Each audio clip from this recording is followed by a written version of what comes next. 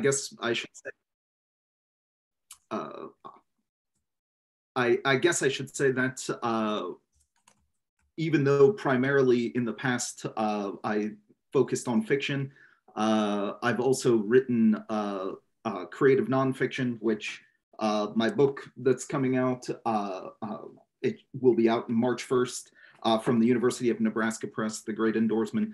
So that's creative nonfiction. And then I've also written plays, and I've written a couple of screenplays, although none of them have been filmed.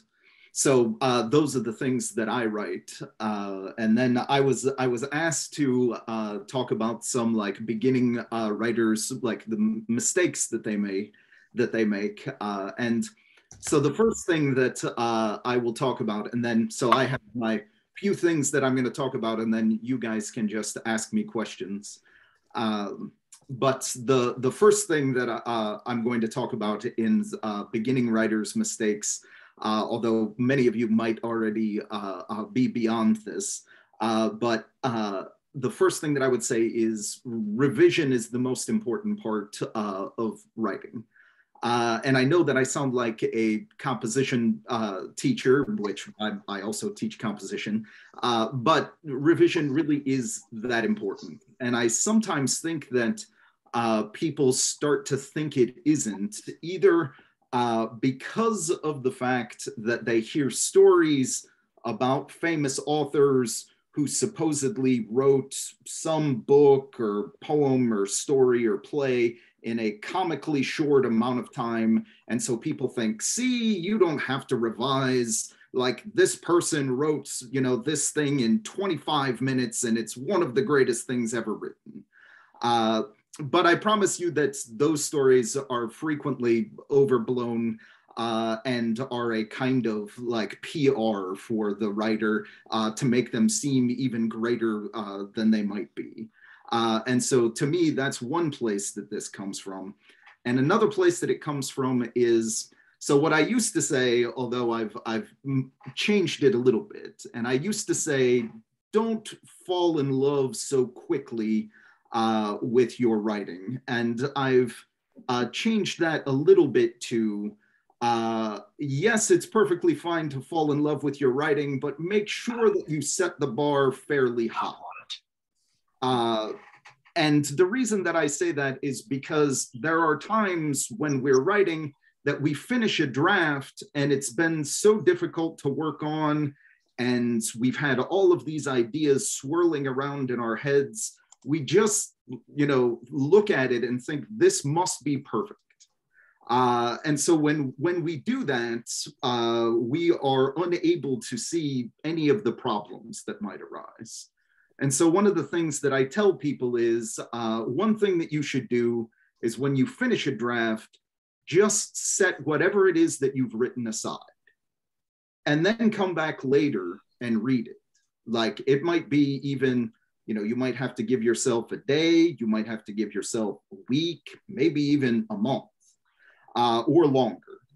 And the reason why is because once you give yourself this time, you are no longer so extremely attached to it. You haven't recently gone through the ordeal of writing it.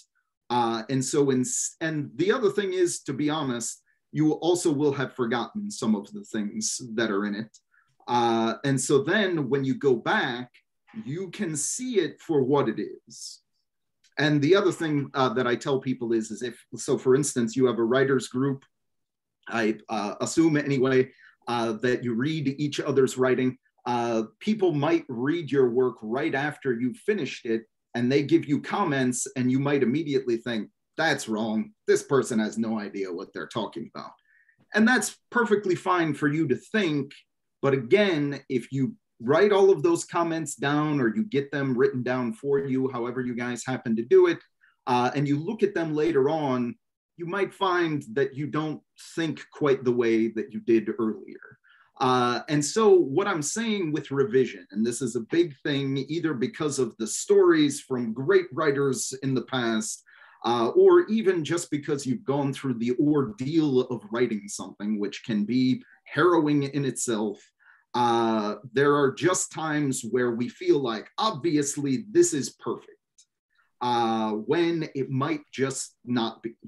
And so you have other people who comment on your work, and then you have to become your own critic too. And once you're able to do that, once you're able to listen to others because you've moved away from the time period of the writing, once you can be honest with yourself and go back through. So the thing that I do is, once I have like enough time has passed, I will read something that I've written and I just start writing "make better" in the margins. Sometimes I know how to make it better, and so I start doing that. But other times I just know it needs to be better, but I don't know how to do it yet. So I just write "make better." And at that point, certainly when I wrote it the first time, I thought that was good, but I don't anymore. And so if you are willing to listen to others, even if you have to give yourself some time, if you are willing to criticize your own work, then you can revise and you can make your pieces better and better, no matter what it is you're writing. I don't care what genre it is.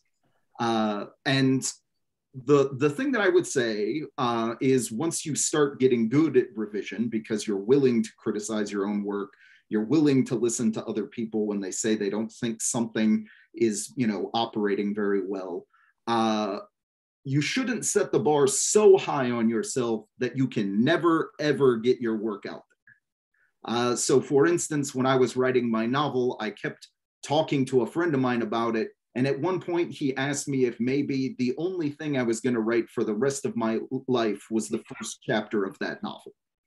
And so at that point, I finally realized I just had to work on the other stuff and go back later and figure out how that first chapter was going to work.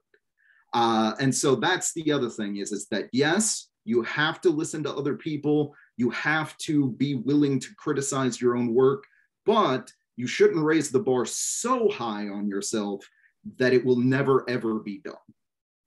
And so that's kind of the balancing act in revision. However, the first thing is being willing to actually revise your work. And I would say that that's very difficult. I went through that too.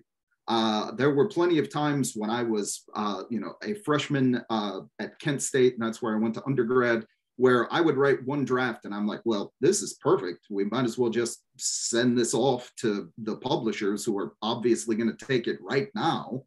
And then later on, when I learned to revise, I didn't think that way anymore. I knew that I had to make things better. And so we can all fall into that trap.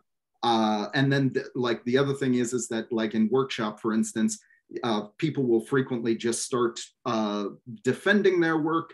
And frequently, even though there are times when people respond to your work and it's not the most helpful thing in the world, if no one in the world can criticize your work because you think it's perfect, then you need to work on the revision stage. So that's my talk about revision. So that's a big thing. So now I'll talk about a slightly smaller thing, and this is more people who are working in dialogue.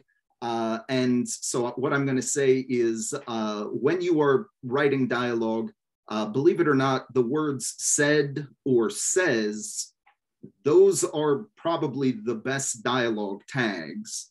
You can use other words, but they really start to call attention to themselves. Now, here's the thing. My sort of work most of the time is more experimental. So I have no problem calling attention to lots of things that people who aren't working in the experimental mode, they don't want to call attention to. So I write, sometimes my work is metafictional. So I will tell you what the plot of the story is as it's unfolding, like a critic might sometimes. However, if you are not working in that mode and you are working in a more realist mode, then "said" and "says" frequently are the best dialogue tags because they don't call attention to themselves. And even then, once you have established who's speaking, so for instance, maybe the first line is Chris and the second line is Shannon, once you've established that, you don't even need dialogue tags anymore, because we know by the lines who's talking. And so you don't have to crowd your work with lots and lots of dialogue tags. And so sometimes people want to, say, like Dave yelled or something like that. Well, we probably get the idea from the way you wrote the dialogue. So we don't need that. And then there are lots of other words. Yes, you can use other words sometimes, but for the most part, said and says are just going to work. And then you don't even need those dialogue tags if the dialogue continues on and we know who's talking on each line. So that is a smaller thing that I frequently talk about. And I guess the other one is when you are formatting dialogue, at least in the United States, one person talks per paragraph. And so that means even if a line of dialogue is yes, and then the next one is I know, those are still going to be on their own lines. And it makes it much easier for the reader. I know, like, for instance, if you read Franz Kafka, he puts all of his dialogue into one great big chunk. Why? I don't know, but that's the way he did it. However, most of the books that you're going to read from even the past 100 years published in the United States and even in England, you're frequently going to see one person per paragraph. And even if the dialogue, the line of dialogue is one word. So like, that's why if you look at, for instance, a Hemingway story, sometimes you just have these pages of dialogue and the dialogue, the people don't talk for very long. So that's another thing that I will point out. Now, here's a bigger thing. Fiction frequently, again, unless you're working in a more experimental mode, fiction frequently is made up of scenes. And to be honest, even a lot of experimental work is going to be made up of scenes.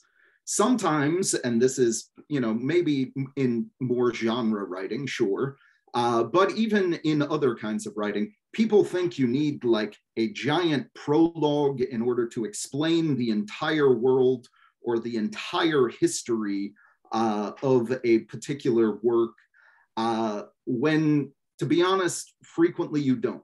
I'm not saying you can never write prologues. My biggest rule of writing is all universal rules of writing are wrong, including this one. And the reason that I say that is because you will find people who break certain rules and man, does it work wonderfully. But other times they follow rules, and because they follow them, their piece works really well. And so it does depend, but what I'm saying is that scenes are going to pull people through your work, and you can give information while those scenes are unfolding. I'll give you an example. I use a lot of examples from movies because I am heavily influenced by movies in my writing. But the beginning of the movie Reservoir Dogs, everything that is being said by the characters in the opening of that movie seems inane. And yet, everything that they say tells you things about each one of those characters, even though it seems completely inane, like we could have done without that scene. But if you go back after you've watched the entire movie, you see that you learned quite a lot about each one of those characters through that seemingly inane dialogue in the scene at the beginning. So Tarantino doesn't give you a big explanation as to the world that he's dealing with. Instead, he gives you this scene that seems unnecessary, but it's extremely necessary. And I would say that you can do that with your own work. I'm not saying that everybody should write like Tarantino. What I am saying is you can give us, for instance, an opening scene where you drop bits of information in, but you can also have your characters, as they are talking and moving through the world, they can do things that signal to the reader what they are like and what the world is like. And so that way you don't have to give us the Wikipedia article on the entire world you happen to be dealing with. or the entire background of, if you're writing historical fiction, the entire background on that particular historical era. Instead, the scene can tell us, and the other thing is that scene will pull the reader through, because scenes themselves operate like entire plot arcs. So for instance, you might have an opening scene where a character just wants to get a drink of water. And while that character is doing that, you're watching the character, what they do, what they say, how they interact with other characters, how they interact with the world. And suddenly a lot of information is being conveyed. And also, as the reader is reading, they know this person really needs some water, and that's what they're going for. And so they're being pulled through and getting the information, instead of feeling like they're just doing research. Not that research is bad, but if you're writing fiction, for instance, this works. And to be honest, if you're writing creative nonfiction, it can work too. So I would say that scenes are something that people frequently forget about, because they get so caught up in the information, they get so caught up in the voice that they want to use, they get so caught up in everything else, they lose sight of the scenes. And yet I would say that creative nonfiction frequently, and fiction, and definitely plays and screenplays, are made of scenes. And again, my novel is more on the experimental end, and yet they're constantly, I was thinking about what's the scene, what's going on in this scene, even though my writing is not, aiming for verisimilitude. All right, so that's my talk on scenes. Now I'll talk about a smaller thing, and this is about dialogue again. Use contractions in your dialogue. So I constantly feel like I'm fighting against composition teachers who say don't use contractions, but people speak with contractions. And they even use contractions that aren't necessarily in the dictionary, like dunno, I don't know. That's not don't, I don't know, it's I don't know. And people say that sort of thing all the time. Or, I want to go get a drink. That's wanna, W-A-N-N-A. People say that all the time. I used to work for a county, and I worked in the mosquito control unit, and I found that so many people said mosquito. This was people of all different social classes. Tons of them said mosquito. They did not say mosquito. And so I think that people speak, the way people speak can connect your readers to your dialogue. One that my sister and I notice use is slike, S-L-I-K-E. And that's a contraction for it's like. And now, am I saying that you have to jam all of these weird contractions into your dialogue all the time? No. But what I'm saying is that people don't speak as if they were practicing writing their composition papers, which are formal. People don't talk like that. And frequently even, people you might think talk like that don't. And so I would say that use contractions in your dialogue. And the other thing is that people frequently interrupt other people when they're talking. And so in your dialogue, you can have people interrupt each other. You don't have to have someone speak in a perfect speech and then the next person talks. It doesn't really work like that. Now, here's the thing though. Dialogue is not conversation. It's the essence of conversation. And so I'm not saying that you have to absolutely mimic the way people speak in conversations, because frequently people forget what they were talking about.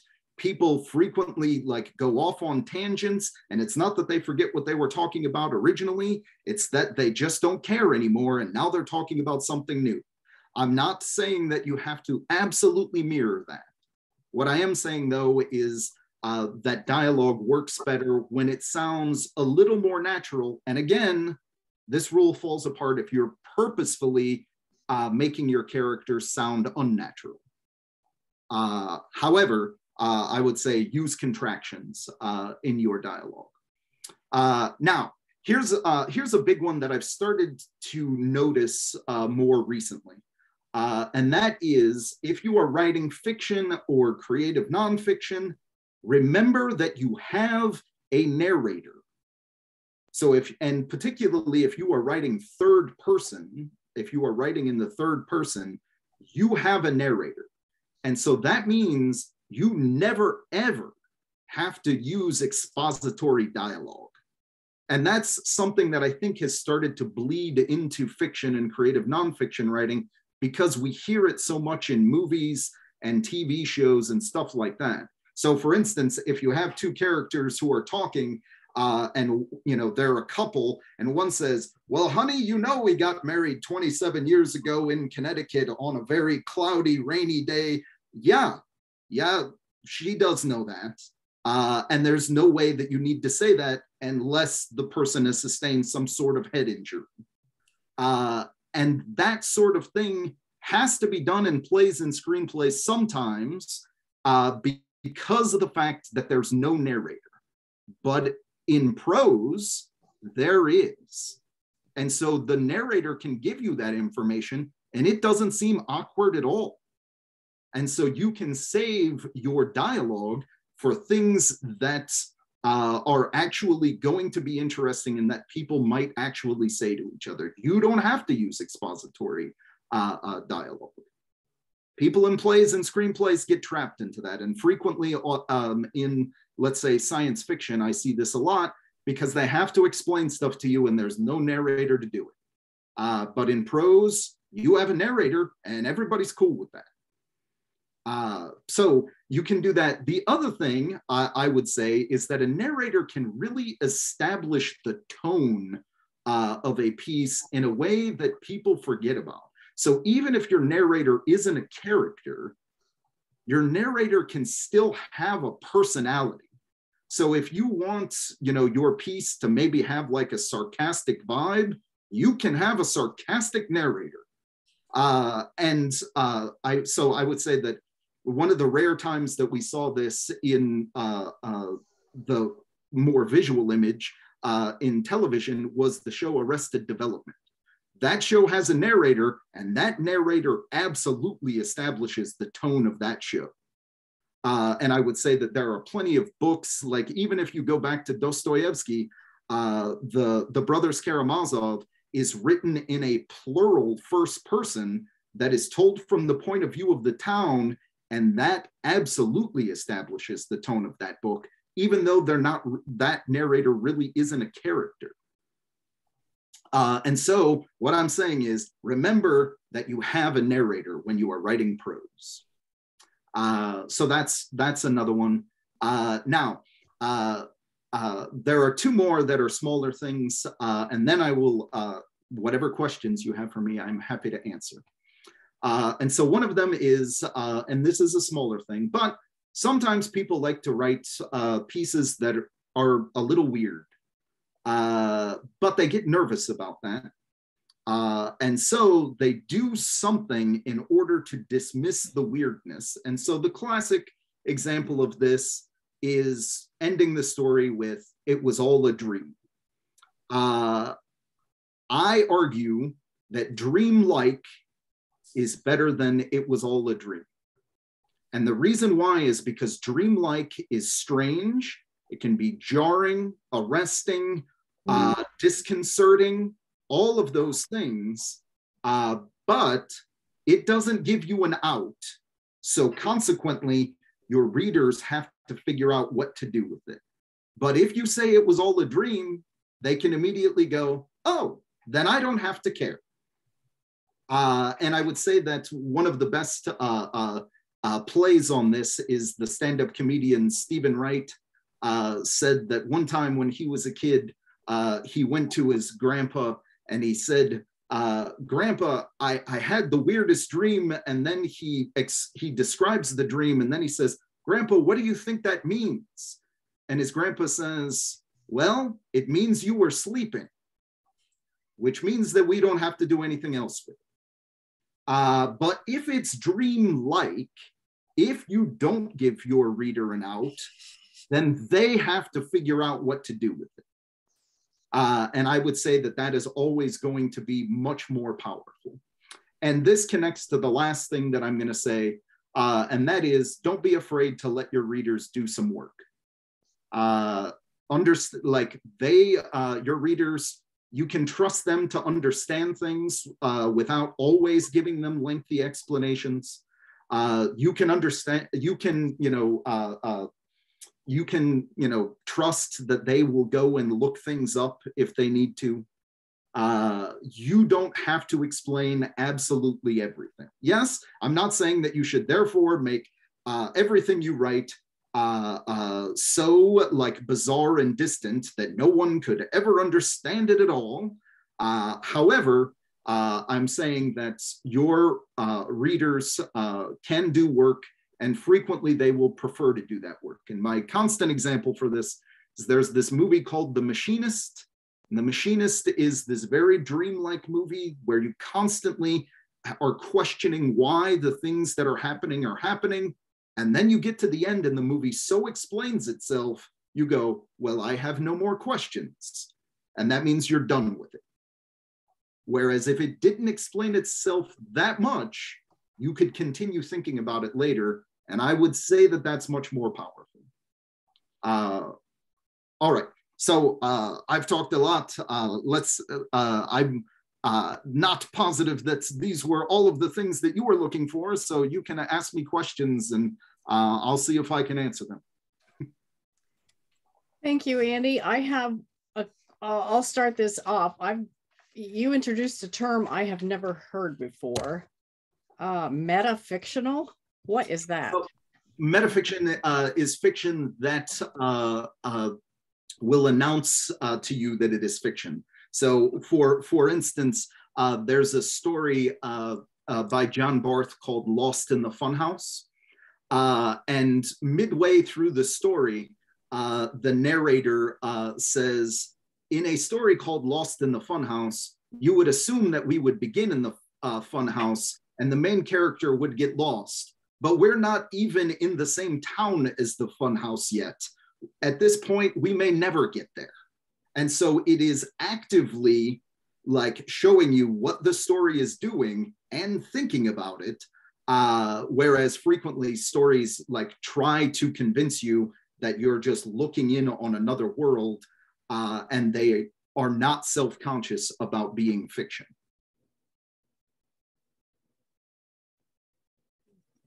Okay. And you say you have a book coming out that is metafiction? No, so the book, my book that's coming out is creative nonfiction. That's the great endorsement. But some of my stories in my novel are metafictional, where they constantly comment on their own operations. Okay. I'm going to squeeze in another one. What do you have required reading for your students? And if not, what kinds of books do you refer them to on developing their writing craft? Do you recommend Save the Cat, or what are some of the good resources that you point them to? So the books that I use for that are specifically about writing, I use David Lodge's The Art of Fiction. And then the reason that I use that is because it is the first, at least that I ran into. It's the first book on writing that does not have a particular aesthetic that it is arguing for. It just says, here are a bunch of different kinds of things you could do. Now it's up to you to decide which of those you're interested in. So that's why the David Lodge, The Art of Fiction. And then for creative nonfiction, I use Tell It Slant, and it's for a similar reason. Tell It Slant seems more like a textbook, whereas David Lodge's book was originally a series of small articles that appeared in magazines and newspapers, and then they were all collected together. Whereas Tell It Slant, which is about creative nonfiction, was specifically made as a textbook. And then I think it's called The 3 a.m. Epiphany, and that is a book of writing exercises that I use sometimes. And so that is another book that I recommend. But in my workshop, so my fiction workshop, I have the students buy The Art of Fiction, but otherwise it's all about the work being done in the class. Okay, thank you. Mm-hmm. Okay, who else has questions for Andy? Ruth? Yeah, go ahead. Hi. What is the best piece of writing you have ever read, and why? Oh man. So I mean, this is one of those that would change daily. I will go with a piece that was extremely influential on me. Was a short story called Entropy by Thomas Pynchon. And that was one where the first time I read it, it just seems like it is this like long description of a party that's been going on for days. And yet it's called entropy, which is a scientific concept. And so the first time I read it, I was like, I'm not entirely sure how this is connecting here. But then I started reading about entropy and applying it to what was going on in the story. And I suddenly saw that this story that seems like it's about a bunch of people like getting drunk at a party, like was doing a whole lot more than I ever expected it was doing. And so that sort of surprise became something that's like I attached to, where it was, yeah, you could read the story just for what's going on the surface level, but there's a whole lot more that's going on also. And that was really kind of a revelation to me. But yeah, so I would go with that story. And it's also one of those stories that each time I read it, I feel like I understand more about it and how it's constructed. And that also amazes me. Do you encourage critical reading? So what do you mean? Well, I could be more specific. For instance, along with what you were just talking about with that story, the more you read it, the more you see. So in other words, that becomes reading on more than one level. Mm-hmm. So, which is another way of thinking of critical reading.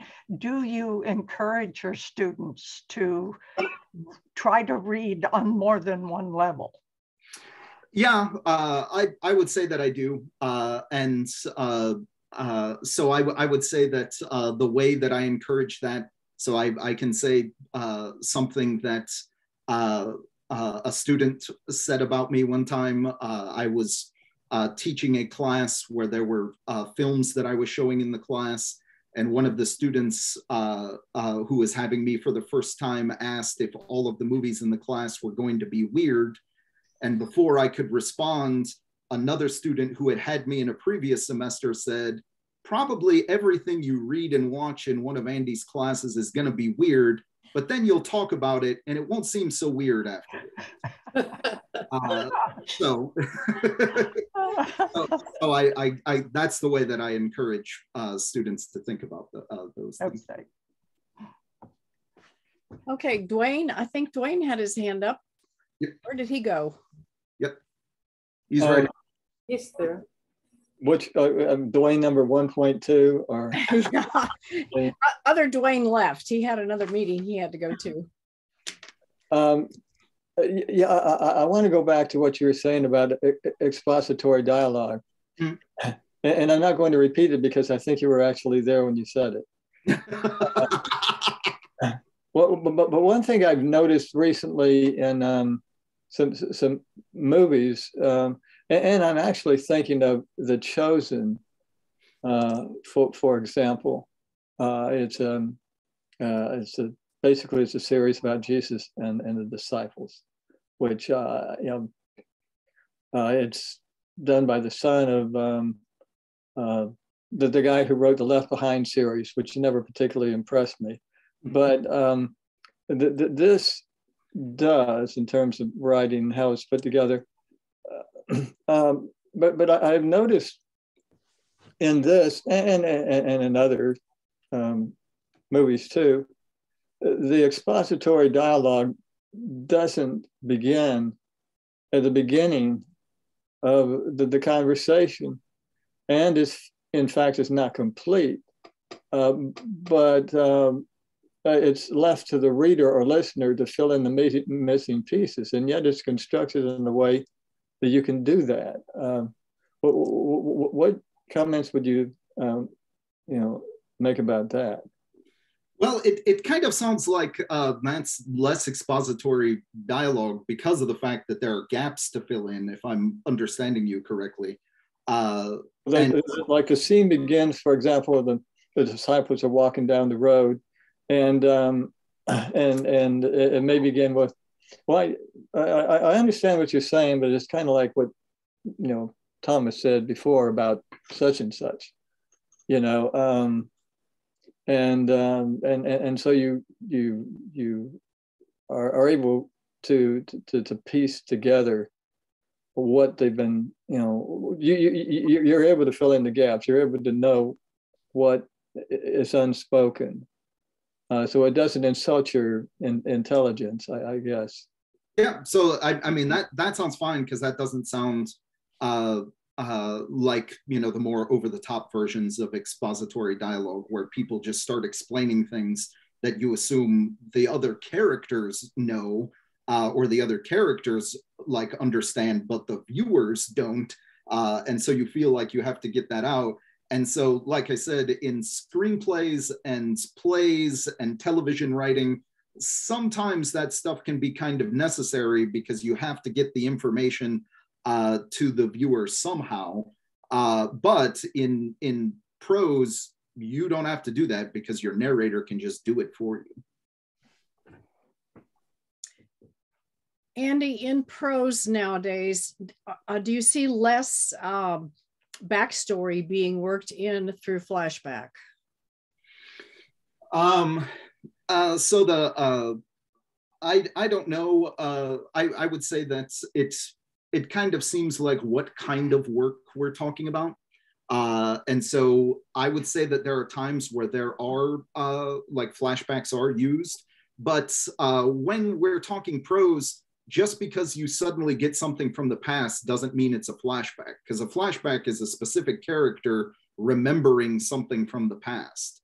But if the writer just decides to give you information from the past, or even a scene from the past, that's not necessarily a flashback unless it's a character who's remembering it. And so I would say that maybe that's the difference, is that if we are suddenly jumping into a character's head, then we might get a flashback. But otherwise, I would say that that's not a flashback. It's just information from the past, a scene from the past, something like that.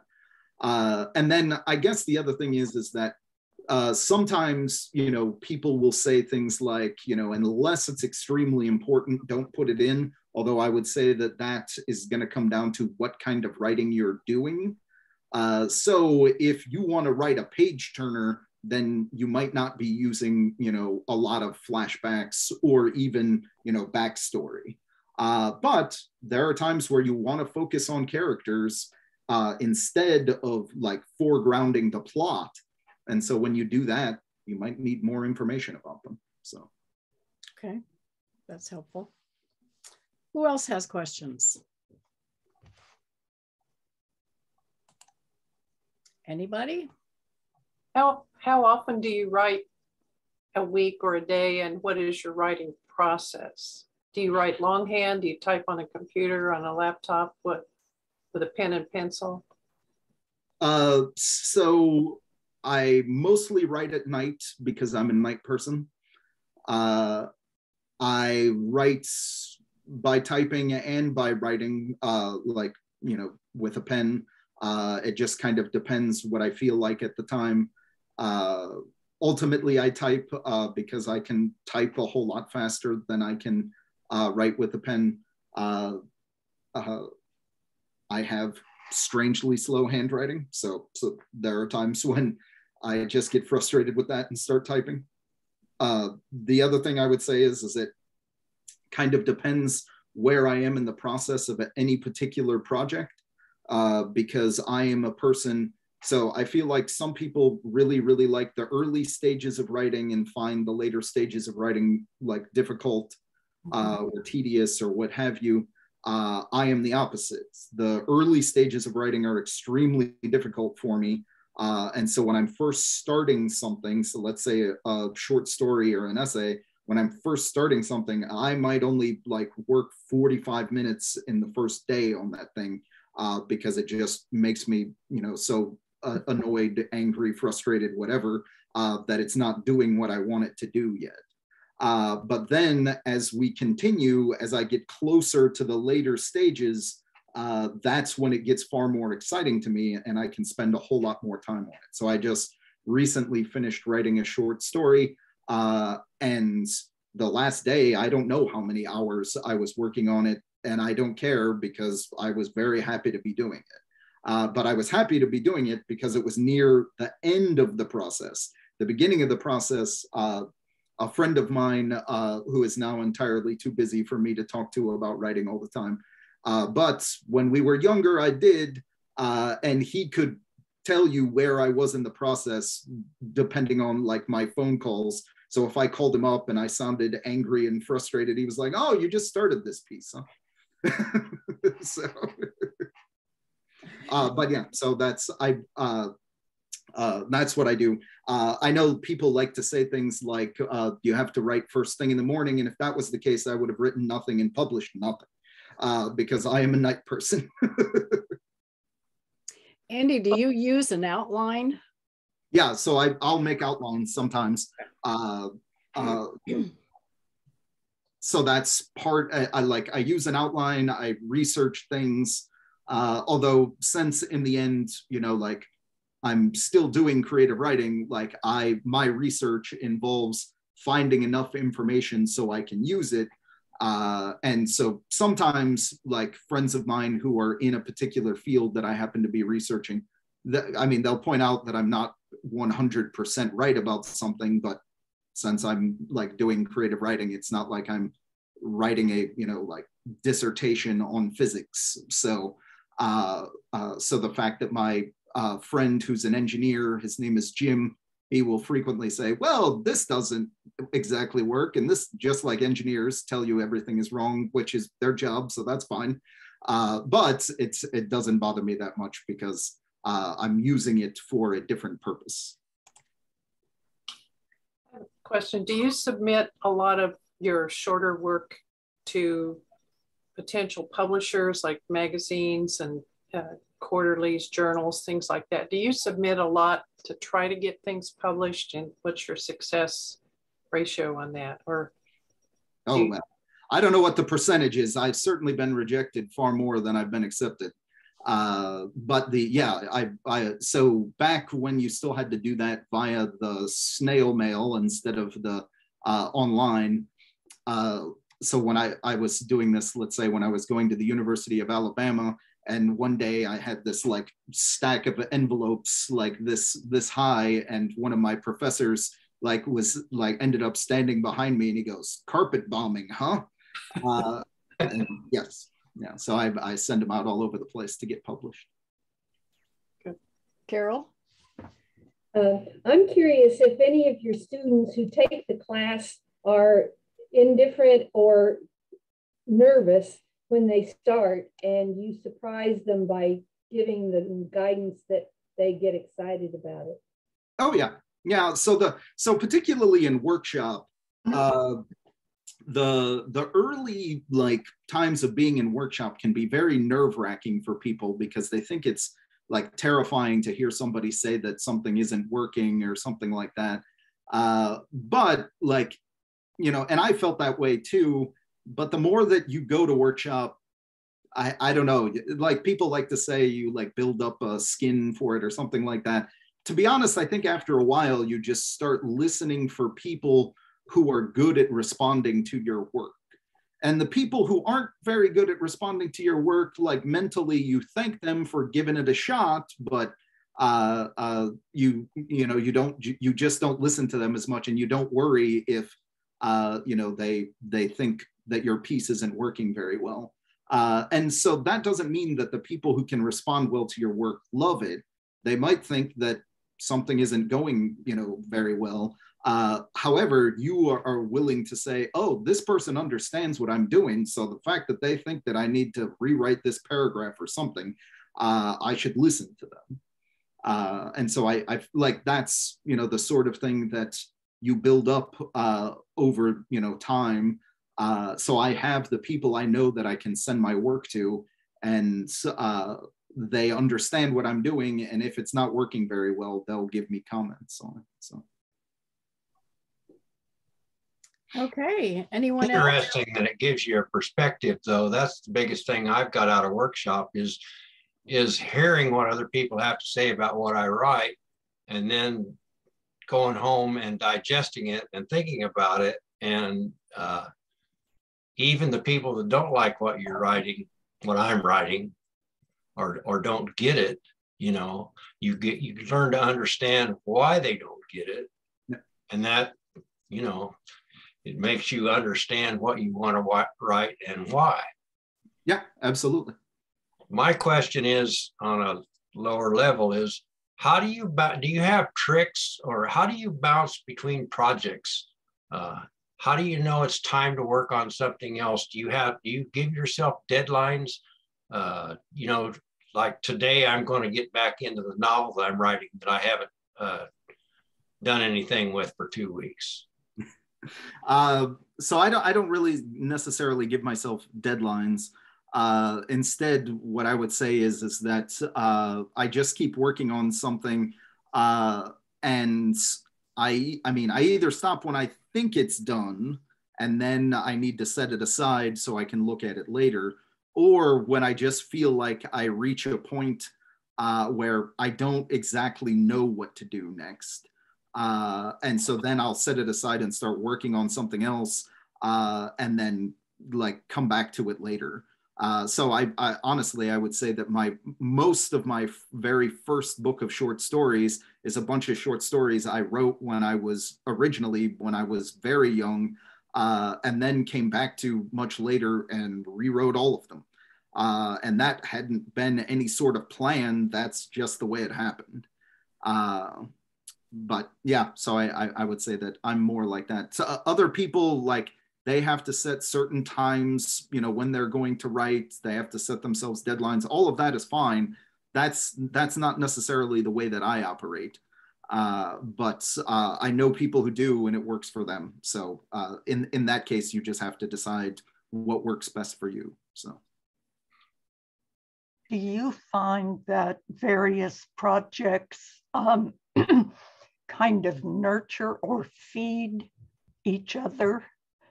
I know that with my painting and with my writing, if I'm working on several at once, something will occur to me about one of the ones I'm not working on, and it was brought on by something I'm tackling with the current project. So I find that that's very fertile for me to have several projects going at once. Yeah, and I definitely know people who do that. I don't necessarily. So for instance, I would say that when I was working on my novel, I wasn't working on anything else. And the only time that I will end up working on something that isn't a part of the current project is if somebody happens to ask me to, and then, like to do something, whatever it happens to be. And so then I have to write this different thing. But most of the time when it's just me deciding, I will write, you know, whatever the current project is until I think it's done or until I think I can't do anything else with it. That, and again, that's just me. And the other thing is that I only have one medium, and that's writing. And so like I have no visual art skill or anything like that. So I can't, you know, go to a painting or something like that because of the fact that I just can't do it. So. Anyone else? Andy, would you tell us again the names of those books that you talked about? I've got The Art of Fiction by David Loges. Is that how do you? No, it's Lodge. The Art of Fiction. Lodge. Okay. And the Third Slant, was that? No, it's Tell It Slant. Tell It Slant. Yeah, like the Emily Dickinson poem. And then the other one that I said, yeah, there it is. Oh, there it is. Yep. Andy or Roger has it on his yep. on his desk. Tell It Slant. Okay. And then Barbara? The other one was the 3. I think it's called the 3 a.m. Epiphany. It's in my office on campus, and I'm not there. Otherwise, I could just grab it and tell you. But that's a book of writing exercises that get you to think about writing in different ways, and I use some of those exercises sometimes. Okay. Yep. Yeah. So those are the three books I was talking about. Okay. Well, thank you very much. This has been very helpful for me personally. I learned a lot. I'm sure the rest of us did too, except for Roger. He's already heard most of it. That's why I like listening to Andy. I learn something every time. Well, thank you. Thank you for having me talk with you guys. It was great to meet you. Yeah, so I hope that the rest of your writers meeting goes wonderfully. So thank you, and I'm sure you're going to see at least one of our faces in class one of these days, right, Ruth? Hope so. Yeah. Before you go, Andy, and I'm just saying this mostly to pique your curiosity, and I know you're busy, but you could stick around if you want. But part of our agenda today is going to deal with something that will, if it goes well, it may prompt one of us to get back in touch with you. Okay. For your input on something. So. Okay. Yeah. Well, again, thank you very much for having me. And like I said, have a good meeting. And I hope to see all of you again soon. Okay. Thank you. Did you email me your snail mail address? I don't think I did, so I'll have to. I'll need to get that so we can get you a check. So. Okay. Okay. All right. Well, thank you very much. Thank you so much. Bye-bye. Bye, Andy.